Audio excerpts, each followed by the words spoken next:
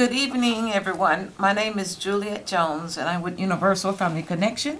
We are a social service agency, and we have two locations. Throughout the show, I'm going to be telling you about our two locations, but for right now, we're at 1350 West 103rd Street in the Beverly neighborhood, and I'm going to take you to our website so you can see and come on board and go to our website and see all the services that we have. As a social service agency, I work in the risk reduction department, and I do HIV counseling and testing, as well as I facilitate support groups for HIV positive individuals. We also have individual counseling with a licensed clinical counselor. Universal Family Connection, they have an array of support groups. They have domestic violence, they have substance abuse programs. They also have an intact program which keeps the family intact. So please reach out to Universal Family Connection. I want to give you our phone number is 773-881-1711, and my extension is 1156. So if you want an HIV test free of charge, and if you want to know about HIV prevention and education, then I'm that go-to person.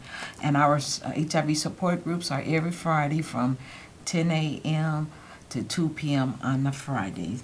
And so once again, greetings everyone. You are watching the live call-in show, and perhaps some of you notice in the background it says focus on sexual health. So that means all topics about sexual health is on the table. So feel free to call in with your questions around HIV and other STDs or sexual health. The phone number to call is 312-738-1060, and we also on the internet. So feel free to go to Ken TV and pull us up on your computer screen or your tablet and so forth. And so today's topic, we're going to be talking about, I want to focus to our overhead, it's going to be about prevention of a sexual disease. And just for today's topic, it is going to be about HIV. And so we're going to talk about how to prevent or to break that HIV chain of infection. So think about it, how to break that chain of HIV infection. So feel free to call in and you tell me where you see yourself, whether if you're HIV positive or if you're HIV negative. Feel free to call in and tell me about what are you doing to prevent, either the transmission of HIV, or what are you doing to take care of yourself? Because that is important if you're HIV positive or negative. So we're going to prevent HIV, and the best way is to know about that prevention, right? So you have to know what causes HIV. So what are you doing to prevent that? Are you abstaining? If you're not abstaining, are you using condoms? Or they got a pill for HIV negatives called PrEP. And at this point, everyone is assumed to be negative. So are we doing those preventive measures to keep us HIV negative? And so it takes more than just, I'm doing this, I'm this, and I'm that, but do you know your status? So let's focus right here. You may not see it as clear, but it says test. On this cycle, this is a cycle, it says test. So now it's important to get that HIV testing. And at Universal Family Connection, we do offer free HIV testing because testing is important. You have to know your status, and I frown upon people when they talk about someone that's HIV positive. And see, me, I don't add to it other than to say, well, hey, do you know your status? And so now the conversation gets quiet, but then I like to further educate that person on the importance of that, to get tested, to know their status. And so let's go back to here. Now, once a person, once a person tests HIV positive, now it is my duty to service them, to link them to care, to a doctor, to infectious disease doctor. So, and during that time, they're going to be followed every 3 to 4 months at the doctor's appointments. And if it comes to the point when the doctor decide, okay, we're going to start you on HIV medications, are you ready? Remember, it's client-centered. It's for you to say as a patient, okay, I'm ready for HIV treatment. And HIV treatment consists of going to your doctor, getting your labs done. That's treatment as well as taking your medications. Now, and so my topic today, I really want to talk about now that you're HIV positive. So I'm really talking to people who are HIV positive. Now that you're really now that you've been diagnosed HIV positive, and you went to the doctor maybe 3 or 4 times out of a year, or if you only went at one stage when you was linked into care by that case manager or that HIV tester. Where are you now in your care? So that's what I'm reaching out for callers to call in and tell me. Now that you were tested HIV positive and it was diagnosed through a doctor, and you went to the doctor every 3 to 4 months, but you only did it for a year, or if you only went to one visit. So I need to talk to the people that's HIV positive. I want you to please call in 312-738-1060, and you don't have to give your name. Just tell me, give me your story. Tell me, where are you at in your care? Are you lost to care? If so, how can we at Universal Family Connection get you to be re-engaged back into care? How can we do that? And if you are in care, and I'm going to focus back on here, how can we retain you to be in care? How can we keep you to be adherent to your HIV medications as well as your doctor's appointments? Because, see, that is important, because with the city of Chicago, they're trying to see what is going on. The different service providers, and I mean service providers, it could be the clinic or the hospital that you go to, or even your community-based organizations that service someone with HIV. The data is out there stating, hey, they went to one doctor's appointment, or they only went to a doctor appointment for a year, or maybe even 5 years. It may be even 10 years, but somehow they were lost to care. So, I have statistics from the city of Chicago, and it states that 95% of people were tested for HIV. And so now, they've been screened, and then it found out that 85% is actually positive for HIV. And so as you go through that cycle of life, now that you're HIV positive, you're supposed to be in care. You're supposed to have that treatment. What now is coming, the data is looking like, okay, out of that 85% that was diagnosed HIV positive, only 47% is in care. So what happened? That's a big gap out there. And we ain't just talking about numbers and statistics. We're talking about people that are positive. They're not being in care. So I want to know why. What is your story? What is going on? How can we best help you so we can re-engage you back into your HIV medical treatments? Or can we help retain you into your care? And so 47% is a large... that means that a large number of people are not in care for the HIV needs. And so that's what we want to focus on. At Universal Family Connection, we have individual counselors. They can help determine, for you to see what's going on that you're not in care. If it's referral services that you need, then that's what, those service providers like myself at Universal Family Connection can do. The service providers, they call them case managers or medical case managers at your doctor's office, can also best help to give you the referrals that you need. And, and sometimes it's more than just being HIV positive. They call them detriments of social health. It could mean you need housing. If that's the case, is that why you're not in care or taking your medication? Within their social service agencies that help with housing, employment, and training. It could be domestic violence involved, and that's why that HIV positive person is not in care. Well, we all know that it's best to seek help for those other health issues as well that can impact why a person is not going to their doctors every 3 to 4 months, because that is the guideline. And it's not just a guideline set by the medical profession. It should be your guideline, your lifestyle. You should embrace the fact that you're seeking services and that you're in treatment, because now we so much research and medicine's been out there that you can be HIV positive and live the best fulfilling life as possible. But obviously, for a person to fall out of care, that means that they're missing something. So it's more than just taking the medicines, it's more than just seeing their doctor.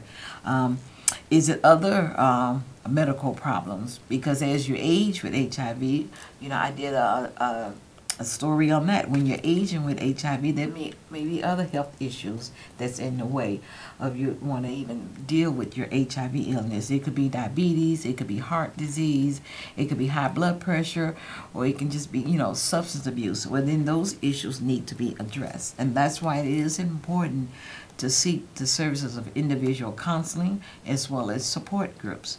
So I want to stress that. And I want to hear from people who are HIV positive or not. You can be HIV negative, and because we all know someone at this point in age, we're talking 35 years into the illness of HIV infection. So we all know someone. We all can embrace what's going on. We're all impacted, by that.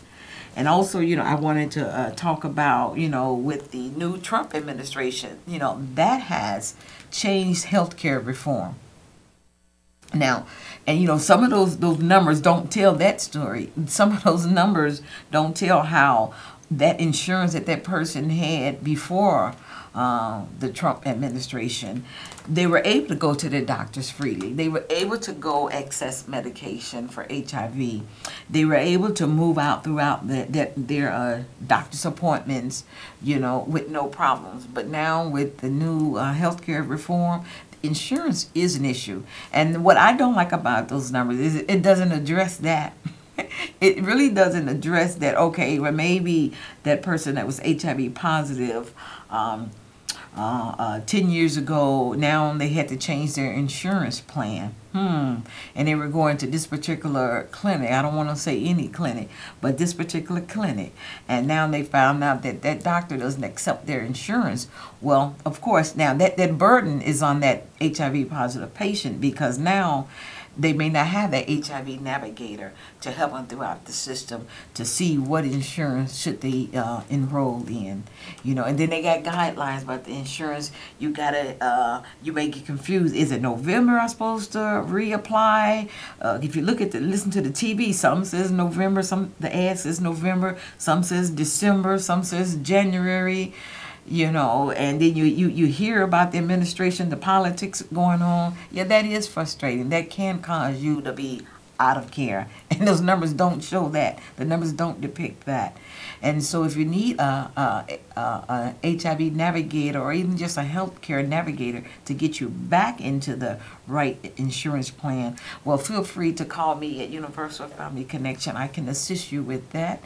And my number is 773-881-1711. My extension is 1156. But also, I just want you to understand that you can also go to your doctor, because there are medical case managers there to assist you.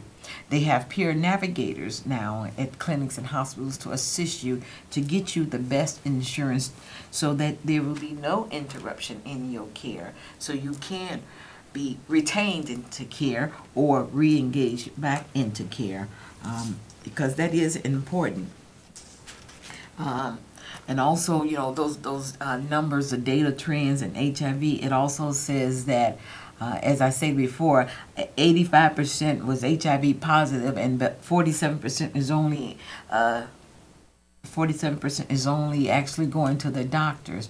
Well, you would think they're being treated, right? They're on HIV medications, but somehow the number still is at 47%. That now they're not reaching virally suppressed. And so if anyone knows what virally suppressed is, please give me a call and let's talk about that. What does it really mean? My phone number here is 312-738-1060. So I'm going to tell you what virally suppressed means. Now that person is taking their HIV medications every day, what's going on? Are they taking their medications? Because now in the blood, work that they get every 3 to 4 months, it's coming back the virus is building. The viral load is multiplying in their immune system. And so they're not achieving that virally suppressed. And you may have heard virally suppressed as being non-detected. That means that the viral load was so low that it was not detected during that testing for the viral load. And so what's going on there? I mean, now, if you don't know, there are new medications out there. And so that's why it's important to connect with a medical case manager or a supportive case manager, as well as talk to your doctor about why you're not adherent taking the medication. Is it that the medication, is it that you have medication fatigue? You don't want to take the 5 pills a day. You don't want to take the 3 pills a day. That could be a burden as well. You probably don't want to take the 2 pills. Well, there's a 1 pill regimen that's out there. So perhaps you didn't know that, or perhaps that may be the difference, but being followed by your HIV medical doctor, he can best or she can best shape along with you what medications you should be on so that you can achieve a non-detected viral load. Now, I want to get into non-detected viral load at our next AIDS call-in show, because that is an interesting subject, and they call it being HIV treatment as prevention. So I won't get into it now, but if someone wants to bring up that subject, feel free to call and do that. But I just want to stress the importance of being in care, retained in care or re-engaged in care.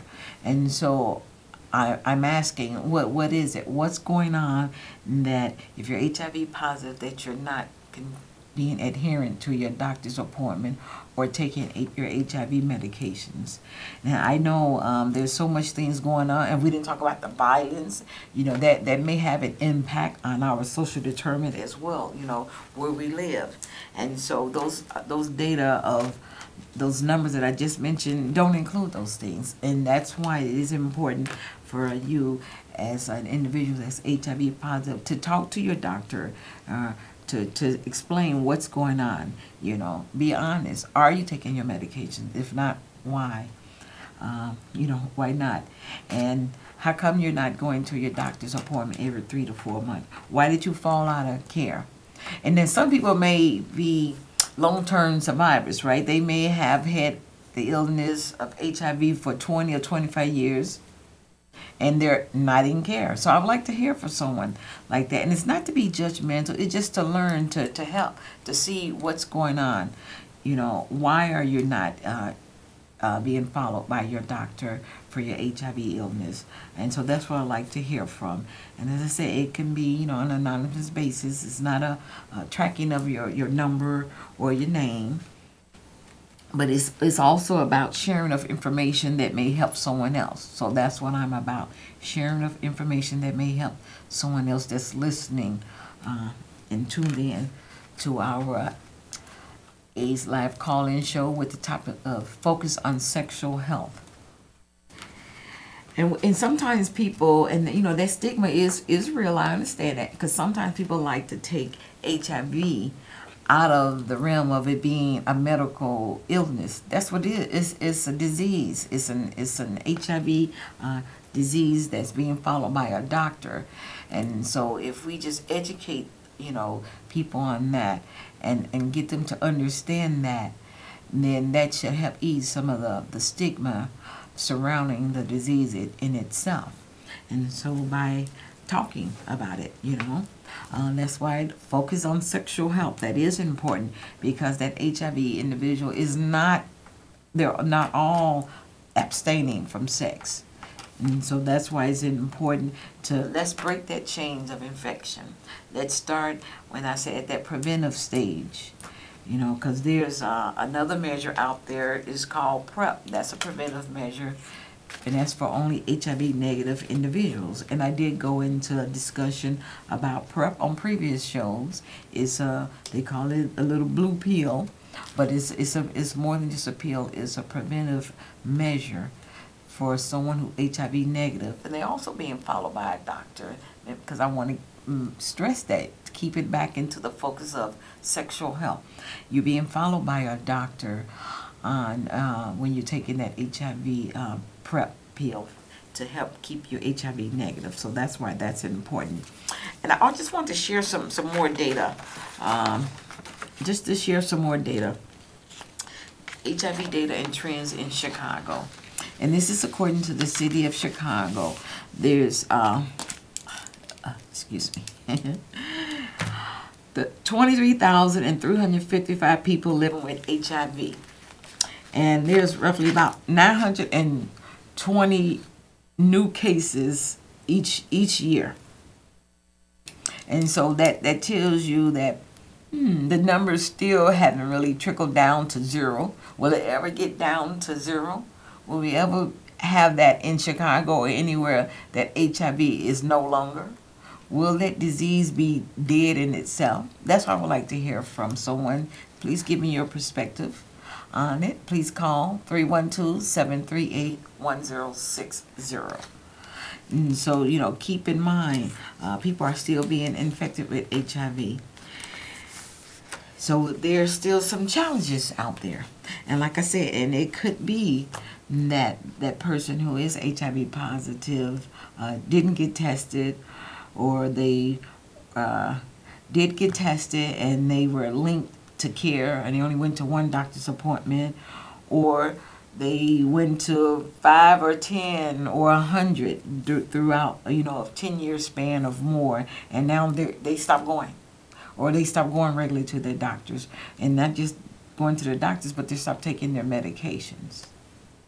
Or perhaps that regimen that they're on the previous is not working anymore. They need a new regimen. Well, those are questions and concerns I do certainly stress for that HIV positive person to talk to their medical provider about, and sit down with them to see what's best for them.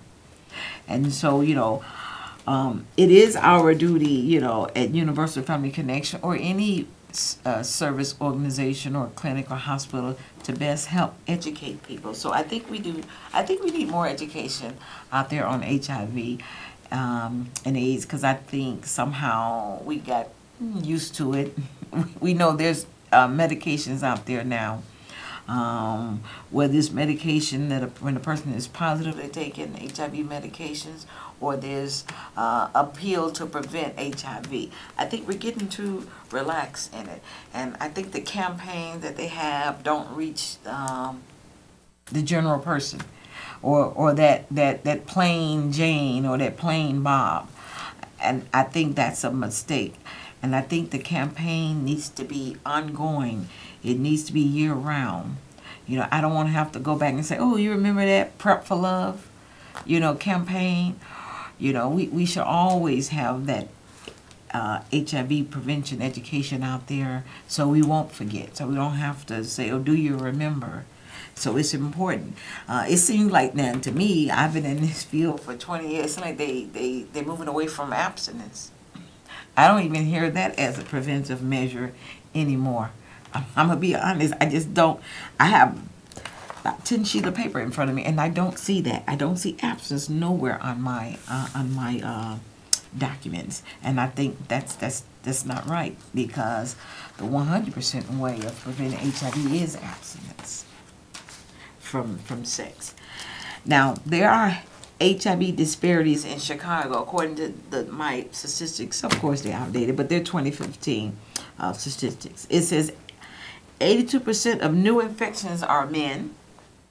79% are men who have sex with men. It's called MSM. 50% are blacks. And 21% are Hispanics or Latinos. And 49% are less than 29 years of age. And I know numbers, in a sense, mean something, but at some point, numbers may not. So, but anyway, my name, once again, is Juliette Jones, and you're watching our Focus on Sexual Health. And I'm with Universal Family Connection. We have support groups every Friday from 10 a.m. to 2 p.m. I would like to thank everyone for tuning in to our AIDS call-in show with the focus on sexual health. And you can always reach out to me at Universal Family Connection for support group or HIV counseling and testing. So I'd like to thank you, and I want you to tune in again. Okay? So I'd like to thank everyone. Goodbye.